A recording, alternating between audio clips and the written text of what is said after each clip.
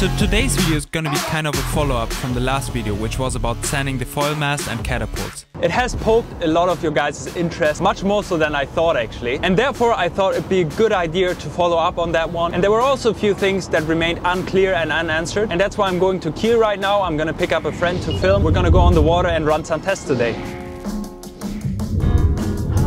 Man, it has become insanely expensive to fuel up this car, but yeah, I guess rightfully so. I hope this kind of van is going to be electric in the near future with a long range. I guess by the time that happens, the electricity prices are going to be up like crazy too. But you know what? That's how it should be. In the end, we're using energy and we should limit energy usage, so therefore it should have its price, right? Hello!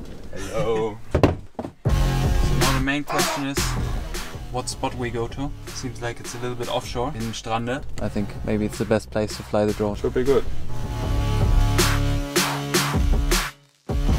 Wind is quite offshore, but there's definitely something out there. I think I'm gonna rig my, probably I have to go with 8.2 or 7.4. It's always hard to tell. When the wind is offshore, you always think it's not so windy, but once you go out, it might be windy. Alright guys, so you have to understand that I windsurf professionally, and therefore I do not only have one mast. I have a race mast, I have a spare mast in case it breaks at the race, I have training masts. It's the reason why I can actually run these tests, because I do not only have one mast.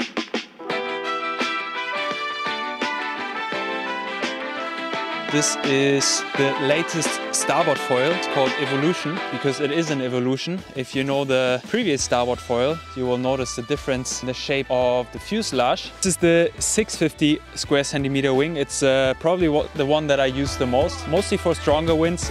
For lighter winds I use a 725 as well, but this is really the main one I use. You can see that yeah, it's become a lot more hydrodynamic and therefore obviously faster. Before we had the fuselage going all the way until in front of the wing, and now it's kind of a smooth transition. This fuselage is the 105. The 105 is my go-to one at the moment. It's really reactive. You can adjust the angle up and down very nicely, and I believe the shorter one is also a bit quicker. And then I use the +1 shim here. There also is a new back wing, which is a thin one. So this one is actually a bit thinner, and therefore again it's faster. The foil mast I have here right now is actually also a new one, a new development. It's made with C600 carbon, so it's like super stiff, much easier to control, especially in strong wind. What I found interesting is that you can actually feel the difference in the jibe, so the jibe becomes easier. This spot is called Strande, and it's on the outside of the Kiel Bay. I live on the other side of the bay, but today we're here because on the other side it's really shallow and you have to walk far out to have enough depth for the foil. Still a bit sandy from the Defi Wind. With a 6mm wetsuit, it shouldn't be too cold out there. The reason I'm doing this test today, even though I don't have a testing partner, is in the last video I kind of drew a little bit of a wrong conclusion. I realized afterwards. I just want to clear that up, but more about that in a second when I come back.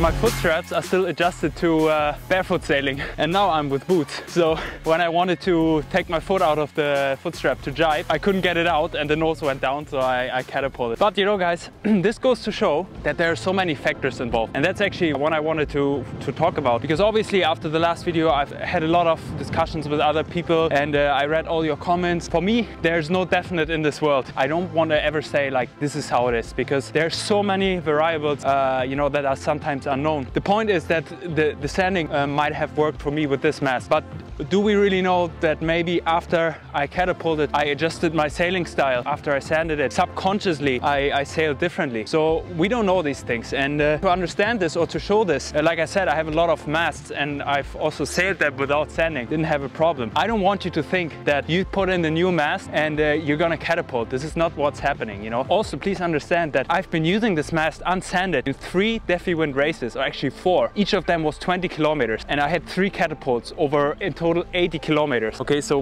we're talking about details, minor things. This is what I want you to keep in mind. What the sanding did in the end to fix it, God knows what. That was my conclusion in that moment. Go buy your foil and don't worry about it. The point is that if you sand it, it's a performance thing, you know? That's what I did it for in the end. Also, you know, I was pushing on the limit. So what I'm gonna do now is I'm gonna take a brand new IQ foil mast, just because I don't have a new C600 mast. But yeah, I do some IQ foiling as well, which by the way is a sick class. It was good fun in Silvaplana at the World Championship. Maybe I can take you along next time with a camera. I'm gonna put on this mast, unsand it, and afterwards we're gonna sand it down. Also after I had problems at the Defi Wind, obviously I spoke immediately with Tiesta from Starboard Foils, who's the founder and main developer, and he was just super on it. He wanted to know all the information, what's going on, because he wanted to obviously figure out what's wrong with that particular mast. He's committed to making a good product.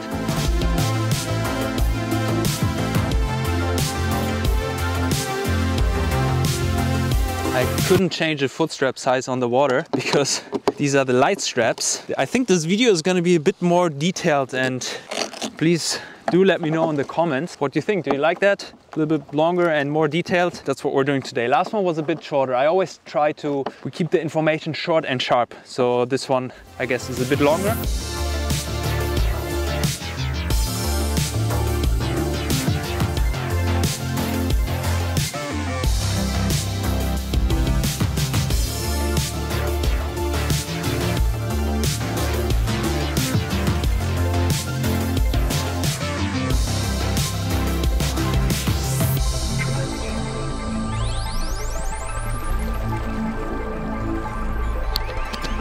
In German we would say, wie Sie sehen, sehen Sie nichts, meaning as you can see, or as you could see, you couldn't see anything. Brand new mast, unsanded, it was all fine, obviously. Good that that is cleared up. Now what I want to do is I want to sand this mast, and I want to sand it to make it a bit more efficient, more performing. This really is just for the last 1% of performance, because yeah, it's just not that huge of a difference. Not even that huge of a difference that I could go out now, test it with a speed watch and see that I'm not faster or something. I might be a bit faster, but maybe I hit a better gust. It's really just a tiny difference. Most of the professionals, they do sand it. They also sand the front wing, the back wing, and I want to show you again how to do it, because last time I sanded only with my hand, but today I went to the construction market and got a little sponge. So now let me show you how you can sand it.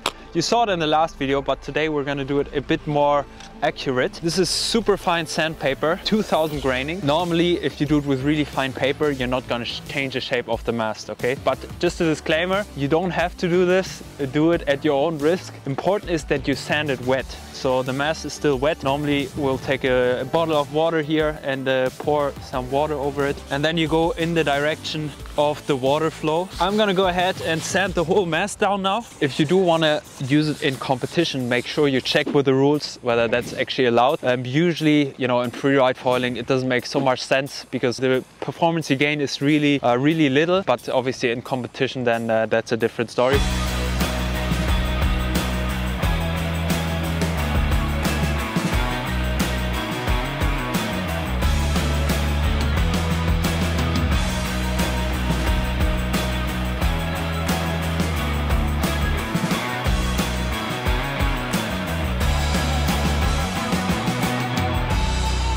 Days are short, sun is almost setting already, even though it's like only 4 o'clock, but this was the last run for today. Like I said, obviously it's not something where you feel a huge difference, and I don't think you saw a difference. Yeah, that was the whole point. One thing I do want to mention is what I like about the starboard foils in general is they have a big range of conditions. Even the small wing, it gets you like lifted up really quick, and the control is extremely good. So when you hit the gust, it's very predictable. Like it's very intuitive. You know what's gonna come at you, and you can control the gusts. And especially on a day like this today, like I said, the wind is offshore. Very nice to control in the gusts. I think this was a good test to show you guys what I actually meant.